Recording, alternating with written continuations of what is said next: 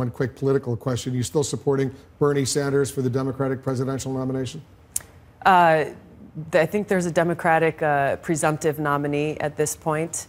There are a number of issues that I remain concerned about, and I look forward to discussing with you again in the future. So you endorsing Hillary Clinton for the nomination? I'm not prepared. Are you in her camp yet? I'm not prepared to do that. There are a lot of things that I'm looking at, in particular this issue that she has not moved on at all in this campaign, which is this commitment to continue this interventionist regime change policy in Syria that is proving to be so disastrous. Should he drop out of the race? I'm not going to go there.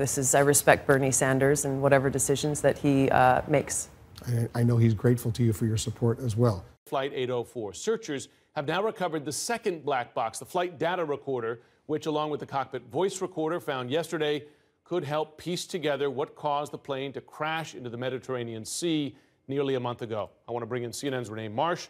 So, Renee, how long before we know what's inside these recordings? Well, it could be weeks before we start getting answers from those black boxes. It really just depends on how damaged the recorders are. The plane's recorders potentially, though, put investigators one step closer to unraveling the mystery of what caused that passenger plane to crash.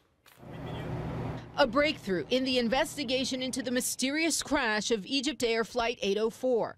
After experts on board this French vessel located and retrieved the plane's black boxes, investigators may soon be able to determine whether mechanical failure doomed the flight or something more sinister. They'll also be able to hear the final conversation between the pilots, as well as any other sounds in the cockpit. The voice recorder is important because it will confirm what the pilots were thinking, what they saw, what they were doing.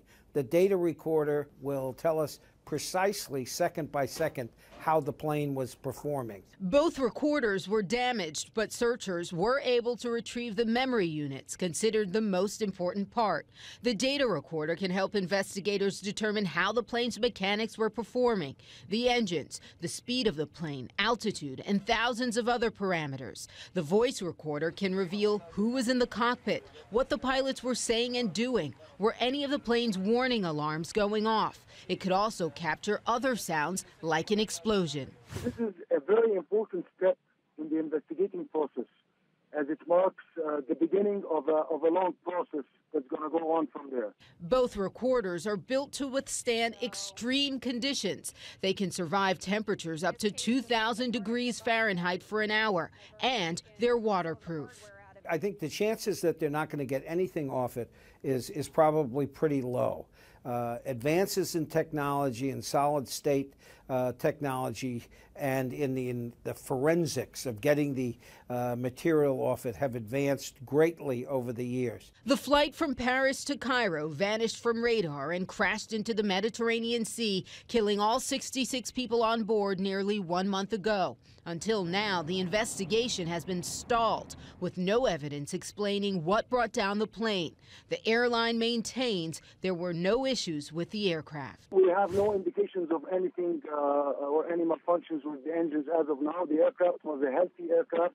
The 25 days prior to the flight, there was no snags in the technical logbook. With the plane's black boxes now in hand, investigators may be able to unravel the mystery of what caused Flight 804 to plunge into the Mediterranean Sea. And once investigators dry out the recorders, several teams of experts will listen to the voices and sounds on the voice recorder, transcribe every single sound. Of course, this data recorder as well. And Jim, that will create a more clear picture of what went wrong. Well, let's hope we get answers soon. Renee Marsh, thanks very much. Our CNN political commentator and senior writer for The Federalist, Mary Catherine Ham, and Bernie Sanders supporter, Nomi Kantz. Mary Catherine, if I could begin with you. So this is our new reporting effort underway to allow Republican delegates to vote their conscience. Do you see any potential there for defeating him at the convention? I'm not sure for this reason. If you watch the entire primary, the problem was that people didn't go hard enough earlier enough to take him out, and I don't see them suddenly becoming able to do that at the convention at that late date. It may be a Hail Mary. I just don't see it happening. Nomi, I have to ask you, because this was, well, first I'll ask you, do you agree with Mary Catherine? Do you think this has any potential? I agree with Mary Catherine on that. I think that the Republicans are in a predicament. You know, they're winning off elections. They're not winning presidentials very well. We all know that. It's sort of the inverse of the Democratic Party right now. But at least they have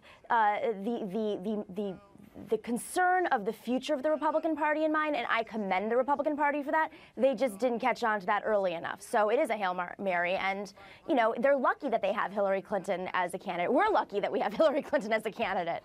No, Naomi, I want to ask you as well, because this has caused a huge uproar yesterday. Senator John McCain echoing Donald Trump to some extent, telling reporters that President Obama is, quote, directly responsible for the terror attack in Orlando. His Democratic opponent saying McCain crossed a line there. Now, he did qualify his comments afterwards, but of course, those first comments, they're out there. They tend to stay out there. Does this hurt him at the ballot box in what's a very difficult race? John McCain? Or, yes, John McCain. I think so. I mean, I'm from Arizona, and there's a lot of independent thinking Arizonans. There's some progressive independents in Arizona that he's going to depend on. I think the problem with John McCain is he's got this careful balance. He's trying to play this conservative in a conservative strong on national security, but the issue is very much the Bush policies that McCain was on board with, the very firm national security interventionist policies that led us to this situation. I mean, Barack Obama didn't get us into Iraq. Iraq existed already. We had a problem. We had, he had a foreign policy plan. The problem is that John McCain wants to blame Barack Obama, and he's been doing that for the past 8 years. Mary Catherine, there hasn't been substantial polling since Orlando in the presidential horse race. Would you be surprised if this helped Trump in the national numbers? I mean, of course, the narrative right now is he blew it because of his rhetoric and accusing President Obama of colluding, in effect, with terrorists. That said, I mean, this is right in his wheelhouse. One, I would note that Barack Obama did get us out of Iraq because of a political promise and left a vacuum for ISIS. But here we go. That's another. We'll set that aside for a moment. With this issue, I do think that there is a part of the electorate that responds to just the projection of strength on this issue. You can't do yourself a ton of harm by being very strong on terrorists. And so I think there's a segment of the population that does look at the rhetoric of the left and says, oh, well, you're just calling out all of these law-abiding gun owners in this country and saying they're to blame. Blaming and them. You're blind to this person who actually was to blame. This is a real problem. And people will look at Trump and say, I'm not so sure about him and his policies, but I feel like he sees the problem. Right. And I heard that. I made a point of asking. I was down in Orlando for the week, and I asked a lot of folks what their thinking was, and many people, frankly, that kind of rhetoric did appeal to them. I wonder, Naomi, what your response is, because you're seeing that issue of terrorism rocket to the top of concerns for voters in this election. Americans are concerned, especially when it's homegrown terrorism. I think that the issue here is really about this terrorist loophole. And right now, the only people who are fighting the terrorist loophole, which allowed the San Bernardino attacks, which allowed people who've been investigated by the FBI to purchase guns legally, is the NRA. And the NRA, even their own members, 71% of NRA members want to close out that loophole. 83% of Americans in a poll last week stated that they want to close out that loophole. 9 out of 10 Americans want to have expanded background checks. This is not a Republican issue. This is not a Democratic issue. This is an NRA issue. And NRA is falsely sending out these messages about what happened in San Bernardino and what happened in Orlando and saying it's just about terrorism, it's just about mental health. No, it's all three of these issues. And there's only one organization that lobbies $40 million a year gun manufacturers spend on lobbying for these kinds of loopholes. And that's a problem. All right, Naomi Coates, we're going to have to leave it there. Mary Catherine, thanks very much.